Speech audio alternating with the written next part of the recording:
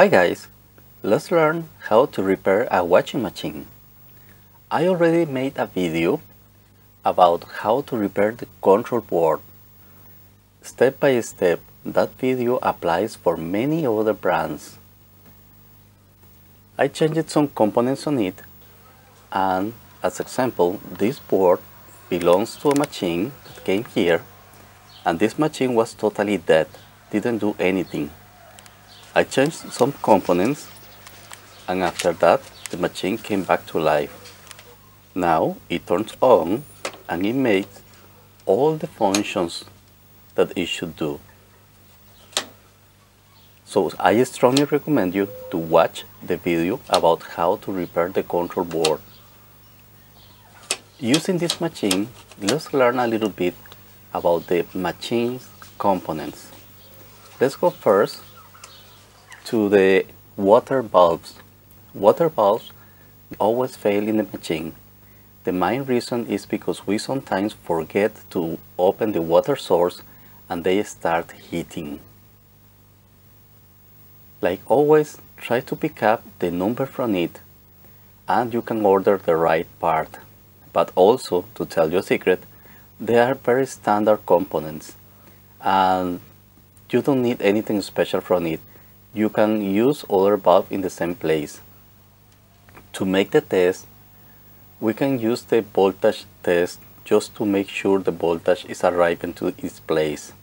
But this kind of test, the voltage test, is only proving that the control board and the components like transistors, triacs, relays, and connections are good.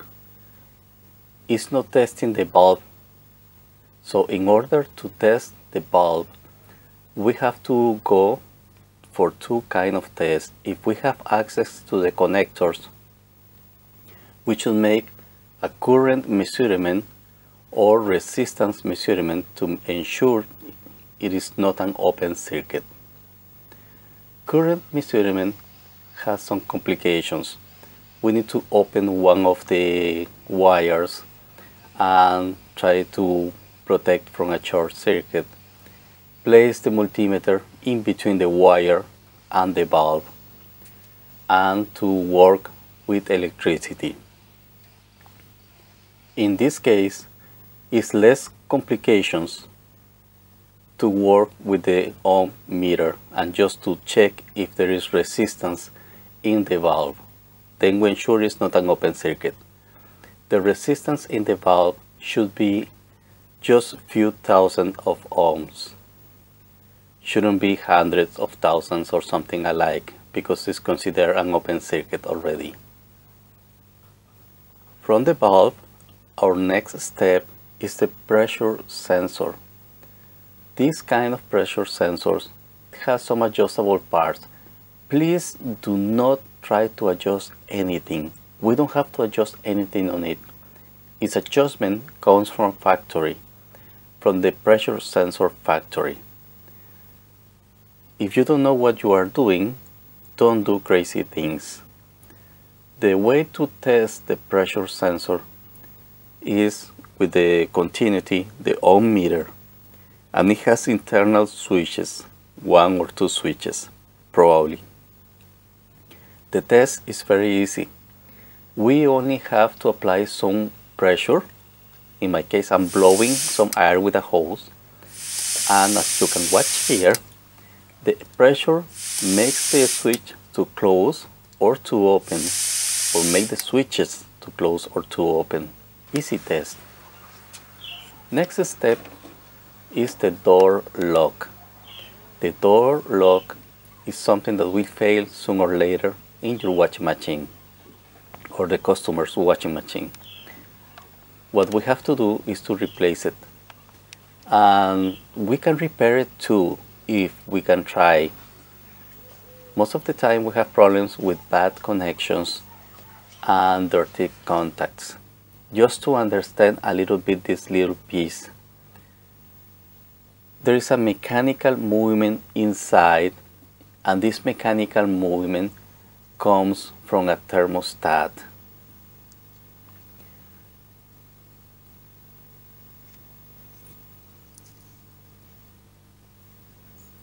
What makes the thermostat to bend the piece of metal is a little chip that is in there. That chip is a thermal resistor. It will hit and will bend the metal piece and it will action the switch. The switch is right there. Sometimes we can service the door lock by cleaning the contact and by cleaning also the little resistor in there, but do not remove the thin film from the resistor. This is the water pump. Water pump doesn't have too much problems. Well, sometimes we have to clean it once in a while because we'll get full of fibers, and this is something related with the normal maintenance we have to make in the washing machine.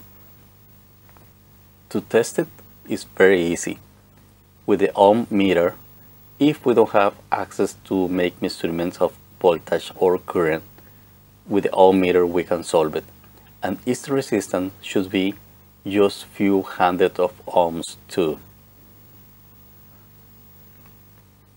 Some machines have heating elements to heat the water, and this kind of element, it has a problem with the minerals accumulation.